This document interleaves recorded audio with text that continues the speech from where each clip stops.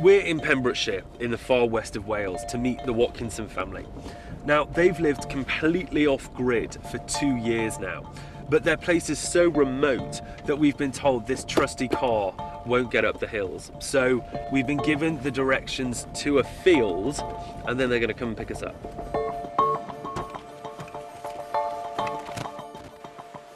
We are in your field, I think.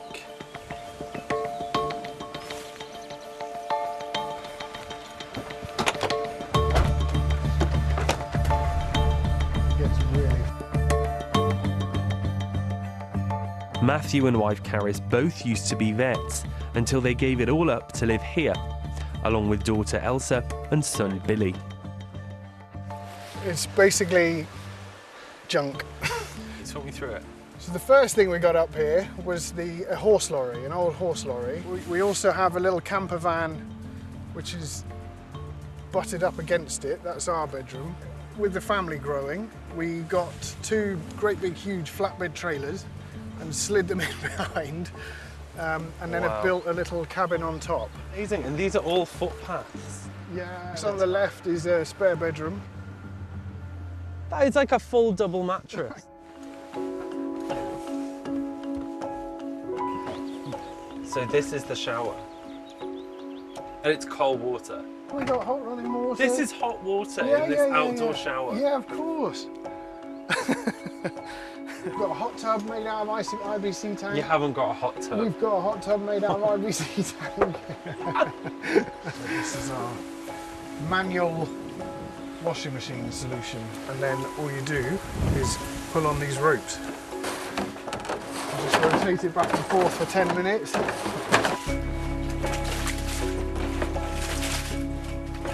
Wales has one of the most progressive policies in the UK when it comes to living off-grid, thanks to the decade-old One Planet development scheme.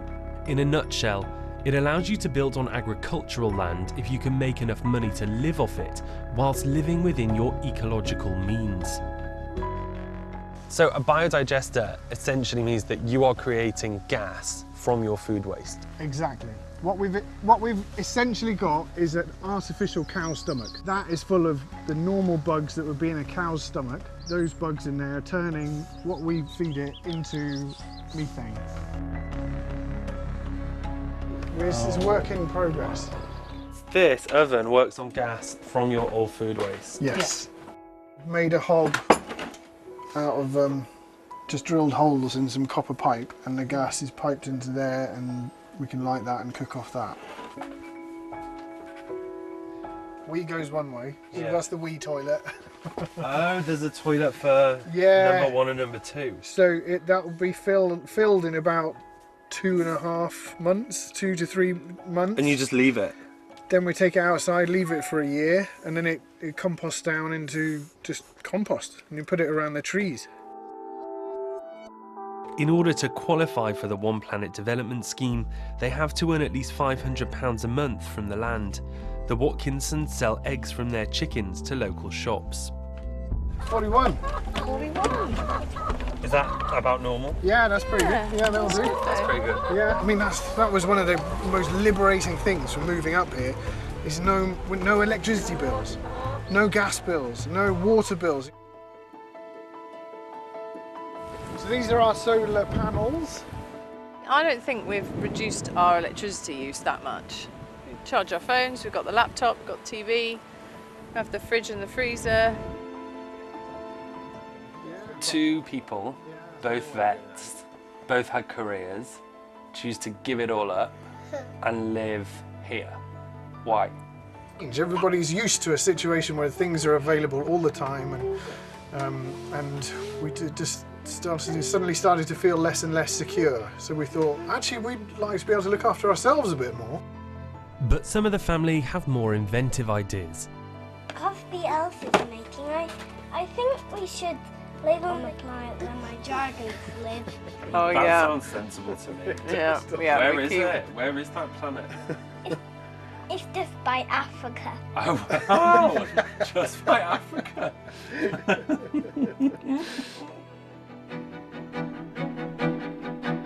I'm on my way to the Centre for Alternative Technology. This is the place you come if you want to know anything about living in a more environmentally friendly way.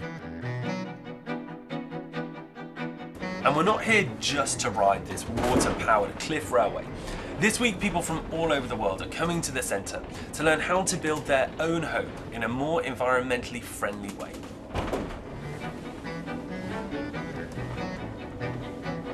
And then you connect that to this timber spike. Cowan Jones is the master carpenter who runs the 5-day natural house course. What are the environmental benefits of building something like this in this way compared to traditional building methods? A lot of man-made material, there's a lot of energy gone into it, so using natural materials, yeah, just makes it more sustainable. Charlotte is one of the students who hopes to build an off-grid house in the future, but knows it's a big commitment. You've got to weigh up how much time you're going to put into doing all of that work on a daily basis and maintaining everything.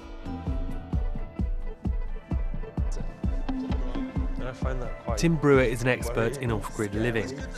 I wanted to ask him how we can achieve this on a mass scale. So in our cities, where the majority of the population lives, how can we realistically work towards a carbon neutral future? Okay, so two major technologies that are appropriate for households generally: solar electric, so PV, photovoltaics, or solar water heating panels. And both of those technologies are really, really mature, and they're really, really applicable for 99% of the households in the UK. But in reality, if we're going to try and achieve zero carbon Britain or reduce our carbon output significantly, then we need national government policies. We need to be generating large amounts of renewable energy from our renewable resources that we have around the country: wind, solar, wave. And that needs to be fed into the national grid so that we can all use that renewable energy. You are, to all intents and purposes, average members of society. How long do you think before way more people like you start doing this? The leap, handing in your notice and saying that we're off, don't have a job really, lined up, and that's scary. That's a big brave move, really. There's loads of people who'd love to do this already. But the planning process is such a barrier that I don't know how many people will end up doing it in time to make a big difference. The United Nations say we could have as little as 11 years to stop a climate catastrophe. To halt it will take difficult decisions from government, hard choices from business, and a willingness from us as individuals. But the people we've met have showed that living in an environmentally friendly way can be liberating, not limiting. And if we're to halt a catastrophe, it's a way of life that us as society will have to adopt sooner rather than later.